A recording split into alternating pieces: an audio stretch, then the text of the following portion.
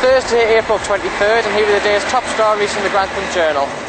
The arson attack on a speed camera in Gunnerby Road caused £40,000 worth of damage on Thursday night. A flaming tyre was hung on the device at 10:45 p.m. Figures from Lincolnshire Road Safety Partnership show the camera has drastically cut the number of accidents on the road since it was installed in 1998.